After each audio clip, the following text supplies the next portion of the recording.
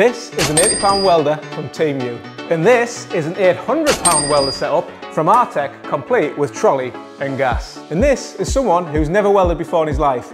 But does price really make a difference to a noob like me? Well, in this video, we're going to find out. So let's get straight into it and compare these two welders side by side. First of all, we've got the one from TEMU that costs around about £80. It's a flux core gasless welder and comes with everything that you see here. Over here, we've got the R-Tech M181, the new one that's out now with digital presets to help you basically get the perfect weld. It costs around about £650 to £750, depending on if it's on sale or not. But by the time you've added a nice trolley and a gas bottle, you're talking well over £800 for this setup. But let's have a look at them in closer detail. First of all, this is tiny and weighs absolutely nothing. Whereas this one's much bigger and much heavier. I'd say probably about 4 times as heavy as that little TEMU one, but to be fair, this is about 4 times the size. So both welders come with a ground clamp. This is the one from TEMU, feels fairly nice. And this is the one with the R-Tech, which feels a lot more solid and has a stronger spring to it, but to be fair, there's not too much difference. This is the torch with the TEMU one. It feels fairly light, quite plasticky, but feels quite nice in the hand. And this is the R-Tech one. It feels fairly similar visually, other than the colour. There doesn't seem to be a great deal of difference between the two. And both welders have a nice little digital display with a knob here on the TEMU one. And on the R-Tech one, we have a flip-up protective cover. And again, a nice digital display, but with a couple of knobs, one for voltage, one for wire speed, and some buttons here. But again, as I mentioned earlier, this does have presets. So it will help you program everything nicely. So minimum effort when you come to doing the welding. So I'm looking forward to trying that one out. So next up we have the wire compartment, and on the TEMU one, it's quite cute and it fits this small ½ kilogram reel of wire in there. The inside's quite plasticky around here. So the R-Tech one is much bigger, as you can see, and fits this 5 kilogram reel of wire in there like that. And the internals are all metal on this one. There's no plasticness there, like you see on this TEMU one. But again, guys, is that going to make any difference to my welds? And of course, the main difference between this TEMU one and the R-Tech one is the TEMU one doesn't have any gas. It relies on this fluxed wire to basically create the protective shield as you're laying down the beads of weld, like that. Whereas the R-Tech one has its own dedicated gas cylinder, like many MIG welders, and this basically is running a 95% mix. So I think that's a 95% argon, 5% CO2, and that creates a nice shield as you're laying down the welds with this torch like this. But this welder can also run equally like that welder can, fluxed wire. So if you want to run it without the gas and use it really mobile and just kind of pick it up and run around with it, then you can use that flux core wire and you don't need the gas bottle. So all in all, guys, upon first impressions, they're both a little bit same. This one, albeit a little bit smaller, taking smaller wire than this bigger one, taking this bigger, heavier reel of wire. Essentially, they're both a metal box with a springy ground clamp and a plastic torch. So I think the only way to really tell if there's any feasible difference between the £800 setup and the £80 setup is for this novice to lay down his first weld. And I think I'm going to start with the £80 one from TEMU.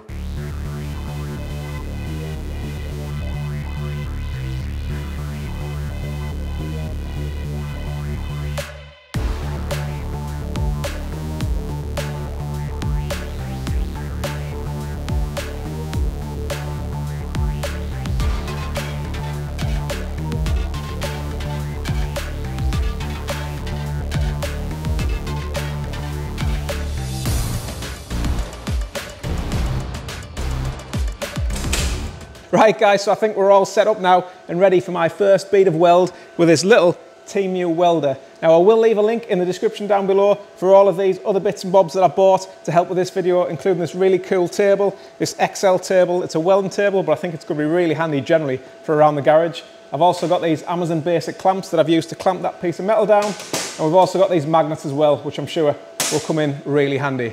But without further ado, let me lay my first bead of weld down with this TEMU welder.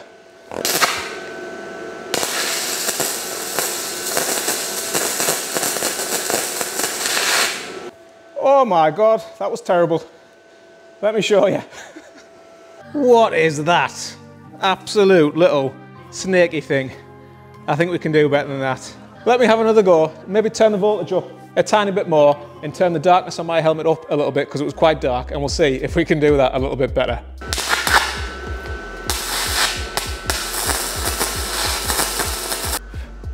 Right guys, so here we go. First couple of attempts with that TEMU welder. This doesn't look quite right. I mean, I did get a slightly straighter line there.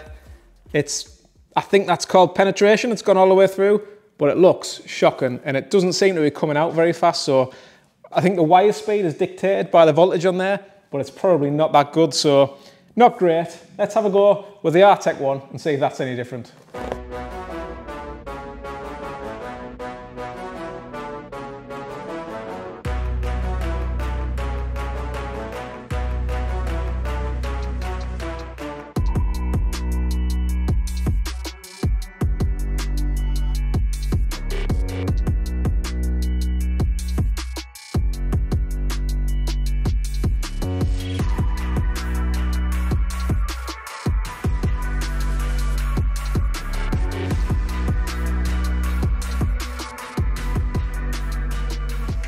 Right, attempt number 2. Let's try it again, but with the R-Tec this time.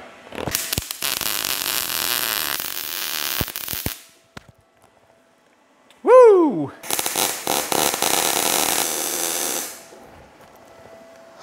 Oh, yeah! Oh, let me bring you guys over and have a look at this bad boy. So straight away, guys, I've just had 3 little goes with that R-Tec, and look, the 3rd attempt there. Look how nice that is compared to these ones. These splattery, spluttery, weird little things. That is just so clean and crisp. Obviously there's gas on this one from there, which creates that boundary, so there's less splatter and splutter, but yeah, not great at all. You could argue and say, well, this is my 6th bead now, so gradually getting better. 1, 2, 3, 4, 5, 6. It's a possibility. We might have to have a little bit more practice to get a full determination whether this TEMU welder is actually any good. But straight out the box with this R-Tec, I am buzzing. Look at that. I mean, you might be watching this saying, that's rubbish, but I'm pretty pleased with that. Now, I did just work out on that last bead. If I kind of lean over and rest the gun on my finger, I get more control and I can do a straighter line, whereas this first one with the TEMU one, I was kind of free holding it like that, so I was moving around all over the place. So we will do a bit more practice with both welders because but I have got a load of offcuts of metal here from 1mm all the way up to 5mm thickness. So I think what I'm going to do is cut to a little montage, and I'm going to use both the TEMU and the R-Tec welder and stick some of these plates together, and then we'll come back and we'll have a look at how we got on.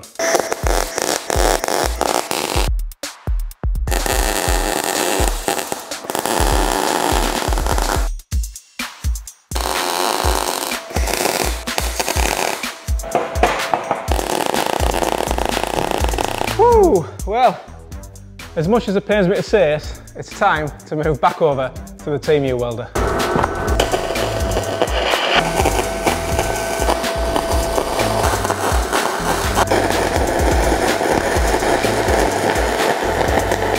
Boom! And just like that, we are back at the bench with both test pieces. We've got the ones from R-Tec here, and we've got the ones from the TEMU here. Let me bring you down now and we'll have a look at the difference. Right, so here we go. Both sets of welds, TEMU and R-Tec. I decided to do the R-Tec first so I could get a little bit of an experience on my belt, doing some beads before I moved on to the TEMU one, so there wasn't any excuses for the TEMU one being literally my first welds. So first off the bat, let's have a look at these little test strips we did to start with. So these were 3 lines we did, 1, 2, 3.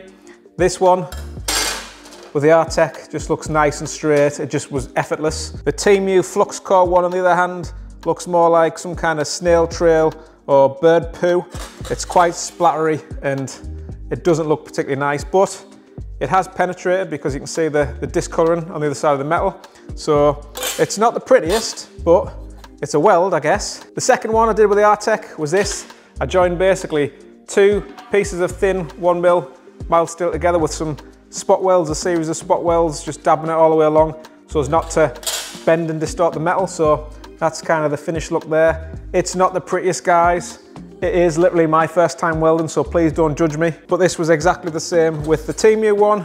So again, loads of just little spot welds, but they're so inconsistent in terms of the size. It was like spluttering and splattering, and it was not as easy as it was with the R-Tec one. But again, it has gone through. It's penetrated really well, quite a lot of discolouring there. More inconsistent discolouring to the R-Tec one though, interestingly. If we look at them both back to back. I don't quite know what that means, but you guys let me know in the comment box if you do. So moving up in the world, I did have a go at kind of joining two 1mm pieces of mild steel together in like a box section. However, the pieces were kind of not fully touching, so I ended up blowing holes through a lot of these because there was gaps. So not necessarily the welder's fault, more user error. I had a go with this one. This time I buttered the pieces up overlapping, so one kind of overlapped the other, so it had something properly to weld to. So again, not the prettiest, but you could argue it's probably done the job, but we'll find out shortly. Next, I did a couple of 2.5 to 3mm pieces, just joined them together and just did a seam weld along there. And at this point now, I'm starting to get a little bit more confident in the kind of speed. So two nice, fairly stable beads there. Pretty pleased with that. This side, not quite the same. So this was again, that 2 to 3mm steel. And I tried to just do a steady, consistent bead, but that TEMU welder down there, it was just kind of like inconsistent. Again, the wire speed wasn't consistent. It would kind of come out and splutter, then it would pause, and then it'd go again. And it took ages to go along there, like probably 3 times as long as this. This R-Tec one was just straight away smooth, steady way all the way along like this. This TEMU one was, yeah, as you can see. But again, does that make a difference in terms of its strength? We'll find out shortly. Next up, I did an inside butt joint with this 3mm or 2.5, 3mm piece. So I just did a nice little bead along there. Not too bad, fairly steady. It's not the prettiest again, but you could probably argue it'll certainly do the job, but we'll find out shortly. And then again, with the TEMU welder, pretty ugly, very splattery and spluttery, but that's what you get with flux wire versus the gas. It has penetrated through, so again, we'll see if that's a strong weld or not. And then finally, we move on to the 5mm. So this is a pretty thick piece, and I did an outside butt, I think that's what he called it. So with the R-Tec one, if you've got it plugged into a normal 240 mains plug, it runs around about, I think, 160 amps, whereas if you plug it into the 16 amp plug, like I've got down here, it runs at about 180 amps, so the full speed. So actually, when I did the settings on the R-Tec one over there, I think the maximum I could put in with the 0.8mm wire was 4mm steel, so I had that up almost to max. So it hasn't quite penetrated through like I thought it would, but it feels like a really nice join anyway. Whereas the TEMU one, I turned it up to like 5.7mm, supposedly that goes up to, and that's supposedly 160 amps. But there's quite a sizable difference between the two. So I don't know how true that is, but interestingly, this has kind of penetrated all the way through. You can see the discoloring. So maybe if I knock the R-Tec one up another few volts, we might have got all the way through. But again, we'll see the difference between that one and this one in terms of the strength. But in terms of how the weld looks, it's pretty darn ugly, again, compared to this one. I'm quite pleased with this one, actually. So, there we go. Two very different welds visually, but let's see if they're any good with a hammer test. 1mm sheet metal join with TEMU.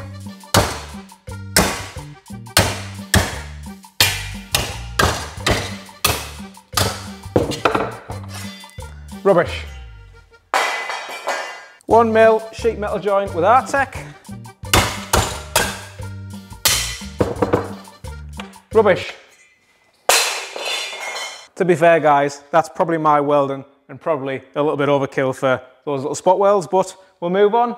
So this is the 3mm or 2.5 to 3mm sheet metal seam with R-Tec.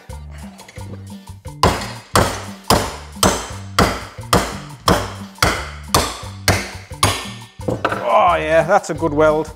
It's bent the metal straight the way there, not moved along that seam. In fact, I'm probably going to break my bench, so that is a win for R-Tec. TEMU 2.5 to 3mm sheet metal seam join. Yeah, to be fair, good on you, TEMU. Yep, that's a win for TEMU. Next up, we've got TEMU 2.5 to 3mm inside join. Oh. Fail for TEMU. Wah, wah, wah. 2.5 to 3mm join with the R-Tec inside butt.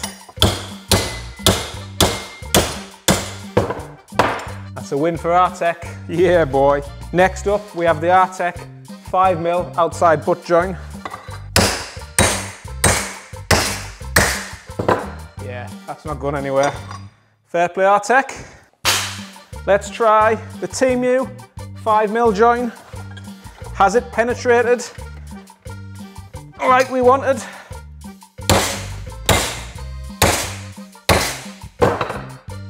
Yeah, to be fair, not bad. Not bad. Right guys, so the verdict. Well, surprisingly, both welders actually stuck metal together. However, there was some slight variation in the aesthetics of the welds, as you can see.